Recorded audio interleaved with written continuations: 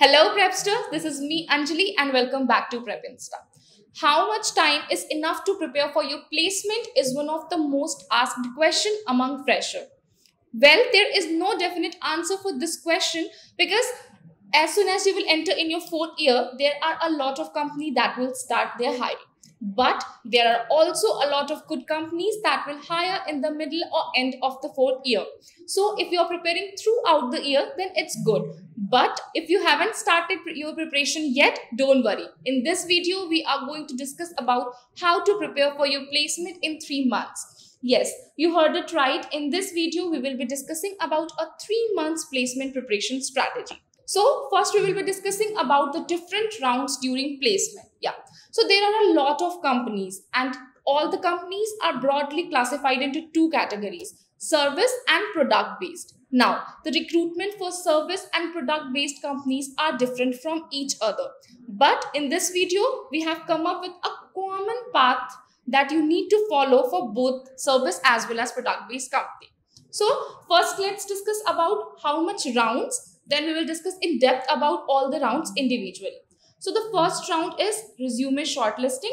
Next is online aptitude round plus technical MCQ round. The third one is online coding round, followed by technical interview, techno managerial interview, and HR round, also named as case study or fit round. So these are the all rounds that is commonly asked in product as well as service based company. Now, if you are focusing on service based company, these rounds are enough for you to clear your placement. But if you are preparing for product based company or a higher package company, then there are few additional things that you should know that we will discuss in the end. Now, moving on to the next slide, that is the first round of the placement is resume shortlisting. So, resume plays a very important role in your placement. Now, on the screen, you can see two sample resume. One is good and another one is bad. Now, how will I know that my resume is good or bad? Let's understand this with one example. Suppose you are applying in Amazon, Microsoft, and you're not getting any reward. Now, what you will think? That maybe the link is fake or the drive is not happening and so on. But here is the thing that your resume is not getting shortlisted for that profile. Now, you can see the good resume template that there are links of the project. The projects are explained in detail. And whereas you can see in the back that there is no link in the resume. So all these minimum things plays a very important role in resume shortlisting. Now you have to understand this in very simple. No one is going to see your resume manually. There are many softwares. Your resume will go through those softwares and then only get shortlisted. For those, you need to make a very good resume. We have a complete dedicated video for how to create a good resume. Do check out and then move to the next round. Now, what I will suggest is that if you are making your resume, make it in the end. First, learn all the skills, all the projects, or the certificates, everything, so that you know what you are going to enter in your resume and what you are not going to enter in your resume. So, this is the first round, but I will suggest you to make your resume in the end. First, prepare everything and then write it down. Now, moving on to the next slide, that is about online aptitude test. Yes, for many company, it is the first round also because in that company, there is no resume shortlisting round. But in many company, it is considered as the second round. So, online aptitude test consists of quants, logical, verbal, data interpretation, visual reasoning, and game-based aptitude. Now, in many companies, there is one more round added, that is essay writing. Yes, essay writing is also now a common round that is included in the basic aptitude test.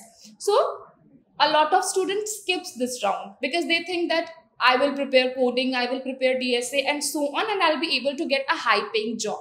But you'll have to understand that coding and technical round is the second round. To reach that round, first you'll have to clear the first round. So you can't skip this round. Generally, this round is of 100 minutes and the question is between 60 to 65 question in all the placements. So you will have only 15 to 20 days to learn this whole section, because here what you'll have to do is first you'll have to go through the theory and then you'll have to practice. Practice as much as you can, because in these rounds theory is not going to help you that much, and ultimately you will have to solve the questions and then only you will be able to understand this section. Now we will understand about these all sections in detail. So moving on to the next slide, that is a detailed of aptitude, logical, verbal and other important sections of online aptitude test.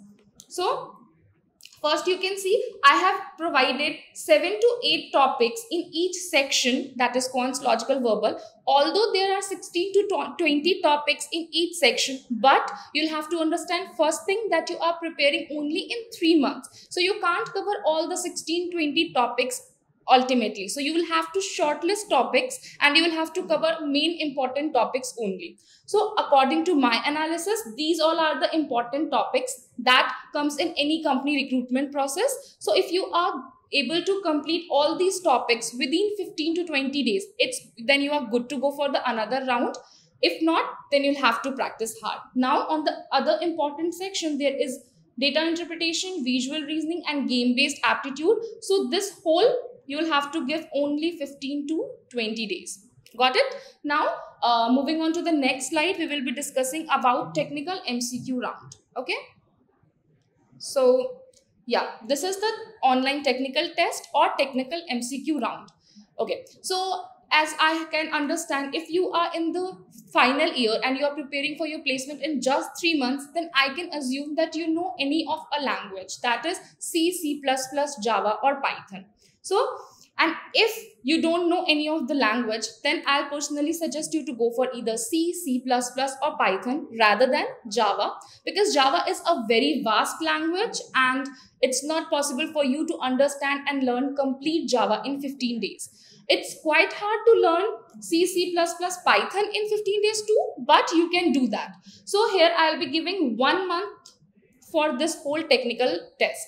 And if you already know one language, then 15 days is enough. 2 to 3 days per subject. These all, that is OOPS, operating system, DBMS and SQL are theory subjects, and technical MCQ round, all the questions will be based mostly from these 4 topics.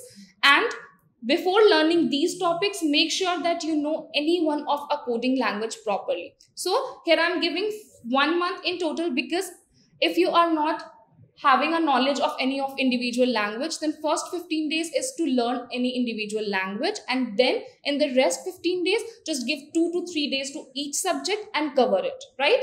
So in total 15 days for the theory part and 15 days to learn the coding part, right? So this was all about the online technical test. 15 days for any language and 15 days to learn the theory subject.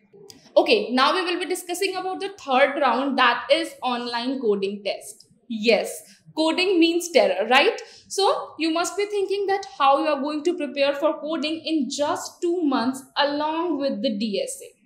Right? Don't worry. In Prep Insta, we have provided all the courses, video lectures, practice questions for your ease. We have bifurcated the coding into basic, intermediate and competitive so that you can understand coding from basics to pro.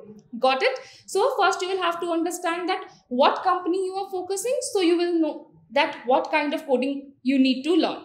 First, if you are focusing on a 6 LPA package or you are focusing on like normal service-based company, then intermediate coding and top 100 code. This is enough for your placement preparation, right? So, and DSA, yes. If you are preparing for your placements for a 6 LPA package or a service-based company, then basics of DSA is enough for your placement preparation. Now, a lot of students also ask that in which language DSA should be preferred. So, you can opt for any language, but the preferable language is C++ or Java because of the availability of resources.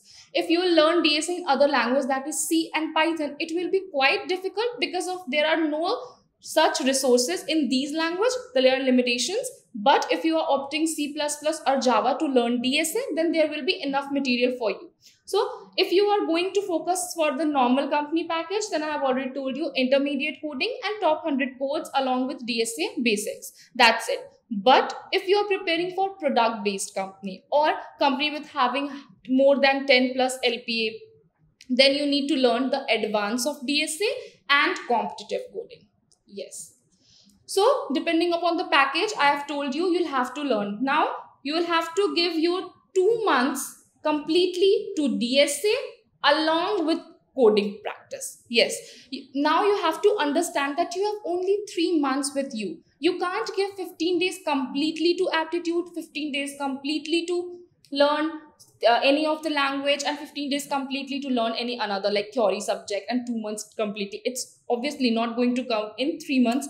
So what you'll have to do is you will have to plan this. If you are learning aptitude, then along with learn C++, Java, Python, any language. If you know the language already, then make sure that you are learning the theory subjects along with practicing aptitude basics, right? Because you have only 3 months and you have a limited time period. So you'll have to think that what are the things that I can learn simultaneously and I can utilize my time. If you're going to give 1 month completely to the technical MCQ round, 1 month completely to aptitude, then obviously the 3 months plan strategy will not work for you. So divide your time accordingly, learn parallelly and simultaneously. So after the online coding test, the next round is interview. Yes. As I have earlier told that the 4th round is interview, and interview is bifurcated into 3 rounds, that is technical, HR and techno-managerial round. Now in technical interview, you will be asked questions based on your technical knowledge. So whatever you have studied earlier, now this will play important role here in your technical interview. In technical interview, you will be asked questions on OOPS, Java, Python, and any of the preferred language. They will also ask you to code in front of them. So whatever you have studied earlier will also help you in clearing your technical interview. Now, after the technical interview, you will have to give the HR interview. Right? So HR interview is not about your technical knowledge. HR interview is all about your team leadership, your personality, your behavior, your communication, and etc. Now, one thing that you also know in technical interview is that your project, whatever project you have done, make sure that you have a thorough knowledge of that project, because whatever you are going to show to interviewer, they will definitely going to ask you question on that, because you are showing them that you have done this. So obviously they will give more focus on that rather than the things that you have only learned. Okay, so projects you need to go it through thorough, and for HR you need to have few soft skills. I will discuss about those soft skills later on, but along with these rounds, there is one more round, that is techno-managerial round. Techno-managerial round is included in only those companies which have a high-paying package or product-based company. Now, to clear the techno-managerial round, what you need to have is a proper knowledge of DSA. Yes, the DSA which you have learned during the online coding test round will play a very important role in the techno-managerial round. As you can see the screenshot, we have dedicated page for technical interview and HR interview. We have link of all the things that I have discussed earlier. So make sure that after going through this video, you are going through all the links that I have given for your placement preparation. And all the links are free resources. So make sure you are going through that. So these are the top 60 and top 100 technical or HR questions that is asked during the interview. So moving on to the last part, that is additional requirement. Yes, if you remember in the initial, I have talked that if you are focusing on a high package job or a product based company, then you need to have few additional requirements. In this slide, we are going to talk about those additional requirements, right? So the first one here is technical skills and another one here is soft skill. Soft skill is required for both. Either you are focusing on a high paying job or a average paying job, right? But if you are focusing on high paying job, then technical skills play a very important role. Now, if you remember, this video is about a 3 months placement preparation strategy. In 3 months, it's quite hard to manage 14 days to learn a new skill. right? So in this video, I'll not be discussing more about the additional requirement. I'll just give a brief, because 14 days, managing 14 days is quite tough. So I will be making another video of a placement preparation strategy in 6 months. So in that 6 months, I'll be going to discuss in detail about all these skills. So on the screen, you can see the few common trending new skills, that is artificial intelligence, machine learning, Power BI, cybersecurity, cloud computing, and ethical hacking. These are few common trending skills that if you are having, then it's very good and it's a plus point for you. In 14 days, I have already told you that it's going to hard to learn a new skill end to end. So what you are going to do, first you will have to pick any one of the skill. Let's say you are picking artificial intelligence first to learn. Okay, so in 14 days, what you will do is you will go through all the videos, you will go through all the theory part and everything, because and in skills, it's not only that you will learn theory and you will learn the how the basics work. You will have to practice those.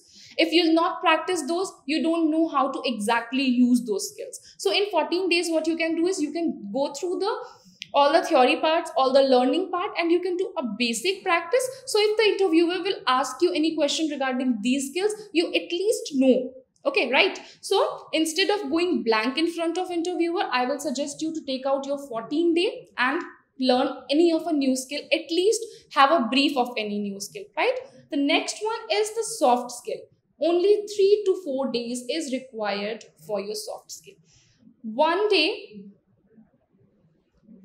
for resume preparation, and the rest 2 to 3 days for the other soft skill. Now, group discussion is also one of the very much important round in recruitment. Okay, so we have a complete dedicated video on group discussion, that how you need to stand, how you need to say, how you need to put your points in group discussion.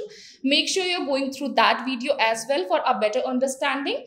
And apart from that, what you need to know is interview etiquette, like how you are going to talk to your interviewer, how you are going to discuss, or how you're going to put your points in front of interviewer. So all these things you need to keep in your mind. Along with that, there are puzzle questions in HR, and there are, as I have already told you, communication plays a very much important. So for these, you just need 2 to 3 days. So this was all about a 3 months preparation plan strategy. The time I have divided, you can take screenshot of each slide so that you know what you are going to prepare and when. You can also take the screenshot of those quants, logical, verbal topics, so that you know what you need to go through first and what you need to go in the end, right? So after all this, the main thing is that you will have to manage your time. If you are going to give 1 month to coding, then you are not going to give 1 month completely to coding. Along with that, you will have to learn aptitude and everything. So this was a 3 months placement preparation strategy, and I hope you like the video. If you like the video, do like, share and subscribe. And also, if you want more such content, comment down below. We will make sure that we are going to make videos on those topics as well. Thank you.